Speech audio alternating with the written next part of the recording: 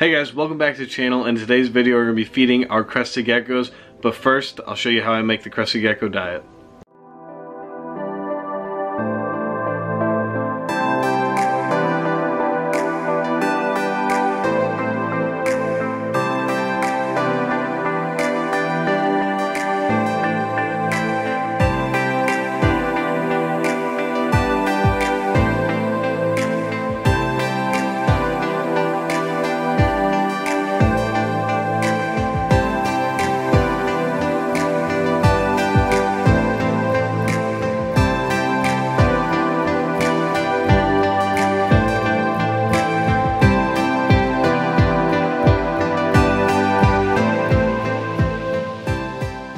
First tank that we're going to be feeding off tonight is actually our big tank. Now we did a tour on this tank not too long ago, and there are 7 Crested Geckos in here. Now, anytime you have 7 Crested Geckos in a tank, it's very important to provide ample food. So, what we do, oh, there you go, Jesse. So, what we do is we provide one full bowl right in here. So, one full bowl. And then right next to it I put another full bowl. So they have 2 full bowls of food. Now, feeding schedule wise with these guys, if the food bowls are empty, I fill them up. If they don't touch the food bowl overnight, I still refill it. Anytime you have this many geckos in one tank cohabitating together, it's very important to provide ample resources and ample food. So that's what I do, and I try my best to do it. Now, the only thing that we are missing right now is I usually provide bugs on tap right here, so let's go fill that up real quick.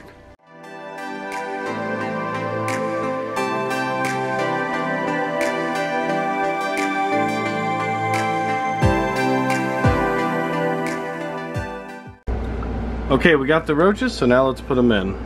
One goes there, and then this other one I have to tuck back behind here, and it fits snugly.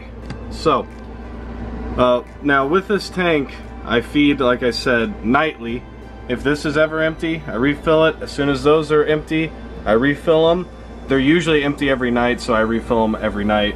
Now, one big thing, if you do a tank like this and you have all these females in here to a male, you need to take their weights, and you need to take their weights quite often. So I weigh these guys just about weekly, if not every 2 weeks, and I monitor them a lot, and I listen for sounds and things like that. So it's very, very, very important that if you ever want to do something like this, you need to be very involved with the animals.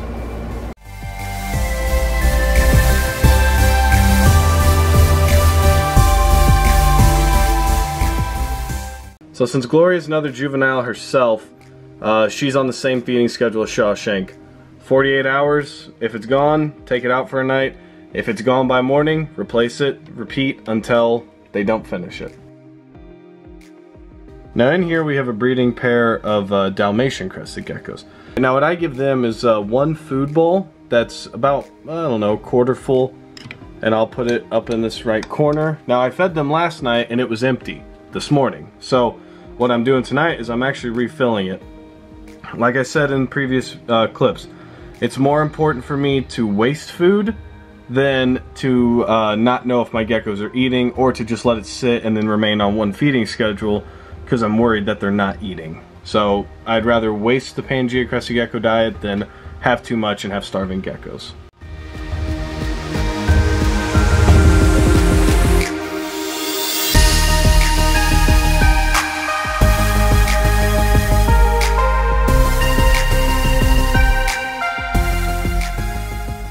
Here's a trio, and we did a tank tour on it, so if you want to know the inhabitants of this, you can check out that video. But for them, I do the same thing.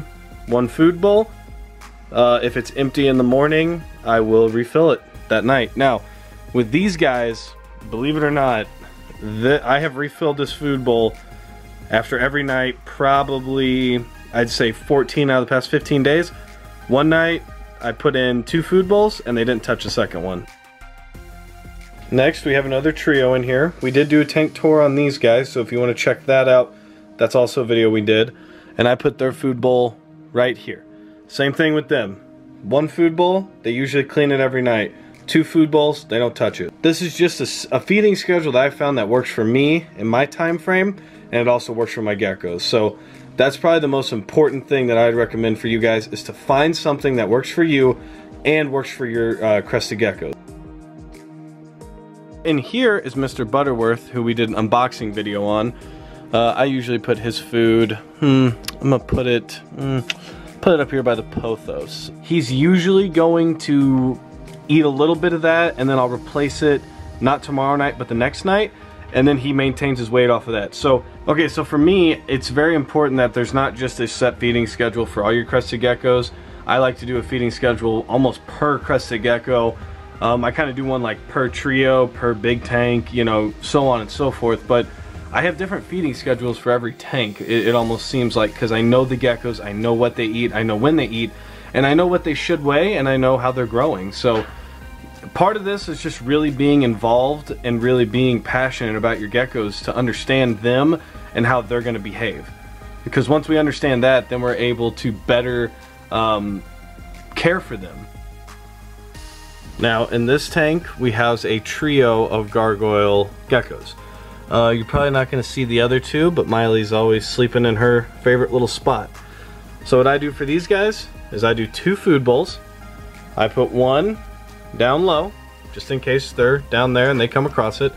And then the other one I place right back here on this ledge. Now, usually what will happen here is this food bowl right here will be, it's about a 50-50 shot of it being touched, really. That food bowl back there, usually about 100% of the time, is empty by morning. And then if you look in that back corner, I provide roaches.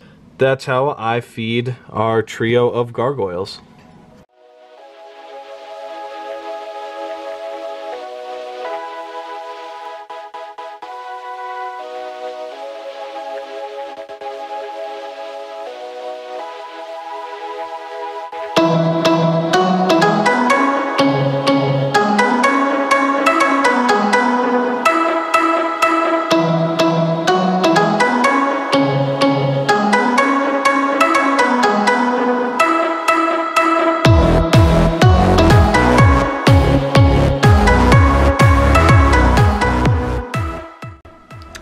So the last 2 geckos that we'll be feeding tonight are our 2 Leachianus geckos. Now, this is our female, this is Lori, and in her tank, she's about due for an upgrade, honestly.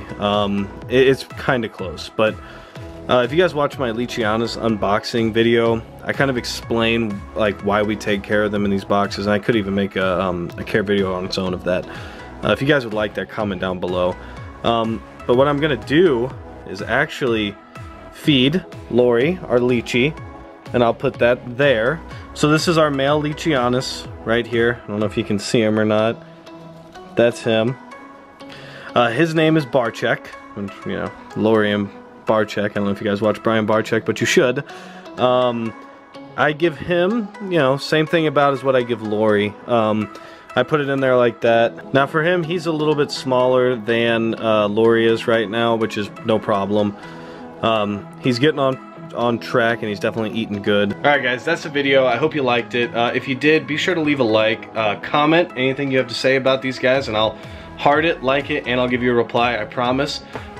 Feel free to subscribe if you like the content, and if there's anything you guys want to see, let me know. I'll make videos on whatever you guys want to see.